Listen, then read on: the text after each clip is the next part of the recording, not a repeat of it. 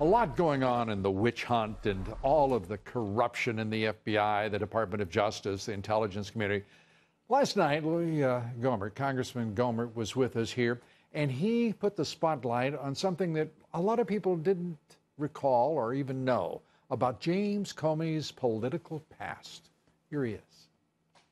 I did not know until last week I saw an article from 2003 where Comey was bragging that, yeah, I was a communist until I became whatever I am now. I'd never heard that. Comey the communist. How about it? Who knew that? It's amazing. Well, we know that now. That 2003 article the congressman referred to from New York Magazine, in which Comey says this, quote, "I voted for Reagan. I'd moved from communist to whatever I am now. I'm not even sure how to characterize myself politically." Well, he's not the only member of the deep state to have an ideological turn leftward of Karl Marx. Former CIA Director John Brennan also revealing he was once a communist sympathizer during the Cold War, for crying out loud. Are you kidding me? Joining us tonight, James Kallstrom, former assistant director of the FBI. He served almost 3 decades in the FBI and a captain of the United States Marine Corps. Great to see you, sir. I never thought when I came back from Vietnam that there'd be a communist that was the head of the CIA. Can you? This boggles my mind. I grew up on the FBI television show in which they were pursuing communists, and there's one at the head of the CIA and one I wonder if at the head of the FBI. Comey and Brennan were in the same, the same den, like the Cub Scout den. The communists. They were in the same communist den somewhere up in the Bronx or someplace. Well,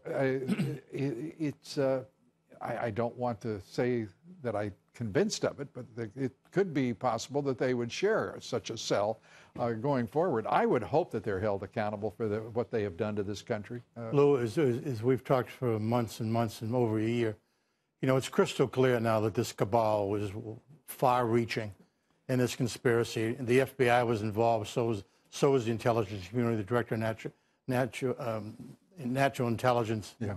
DNI. Dan Coates. And many of the Democratic leadership of the Congress were part of this storytelling that went on ever since, it was obvious that Trump was going to be the nominee. Yeah. And this thing has been going on and still going on to this day. And the Deputy Attorney General, of course, the Attorney General is out on some sort of medical leave of some sort. I don't know what he's doing. But this Deputy Attorney General is like at the center of this whole thing because, Rod Rosenstein has been at the point of the spear, the part of the fulcrum, the nexus of everything that is toxic and corrupt about the Justice Department and the FBI. Now we're finding out in this letter, Jim, from 4 leading Democrats that they've already made deals in which they withhold intelligence and information from the President of the United States. It's stunning. The president should call him into his office tomorrow, give them a deadline of like 24 hours to present all this. And if they don't, fire him. That's what needs to happen. This whole gaggle of people that are anti-Constitution, anti the rights of people, trampling on the rights of people. This is a huge event. And we haven't even talked about the unmaskings yet. Right. We're going to have hundreds and hundreds of unmaskings of American citizens. Unmasking referring to Samantha Power, for crying out loud, Susan Rice and others who have called unmasking those that they wanted to surveil, as it's referred to. And we're talking, as Jim says, hundreds of American citizens.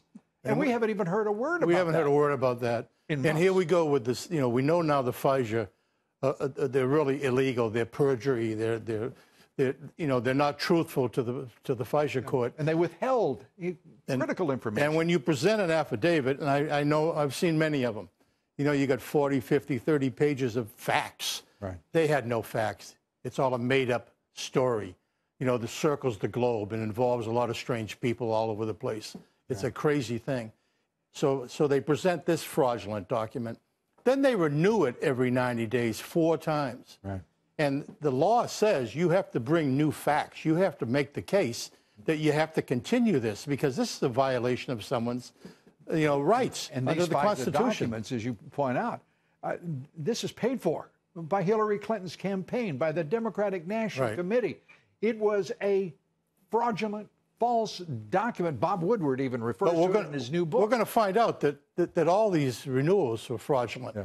Because what could they have possibly found out about the person they were surveilling? You know, what? I mean, he's not in jail. He hasn't been charged with anything. It's all BS. The whole thing is BS. Well, and there's plenty of that in Washington, D.C., and the level is rising. The Judge Kavanaugh's confirmation hearing, we have an orchestrated effort by the Democrats to call for an FBI investigation of Judge Kavanaugh, which would be unprecedented in any form, but particularly at the last minute. This is an absurdity. Have you ever seen anything like this? No, I'm familiar with the investigations of people that are being, going into the Congress and going elsewhere. You know, these investigations, some of them take over a year. You know, everybody this person ever knew is pretty much interviewed, going back to kindergarten. That's happened 6 times with Judge Kavanaugh. So this BS of asking for another investigation, what are they going to investigate? Yeah. As far as I know, she's not even sure of the date or the place. And Senator Feinstein, who created all of this, orchestrated it, now won't even support or endorse her veracity as the accuser, and doesn't explain why she didn't ask for investigations that she could have led 3 months ago in July. Without question. It's the whole thing is a stalling tactic, and I hope the Republicans on the committee and the chairman, I hope they, grow a big backbone. Grassley has a pretty good one, and stand on what's right and what the American people deserve to have, and that's another brilliant member of the Supreme Court. Jim Kallstrom, as always, great to have you with us. Thank you, Lou. Thanks so much.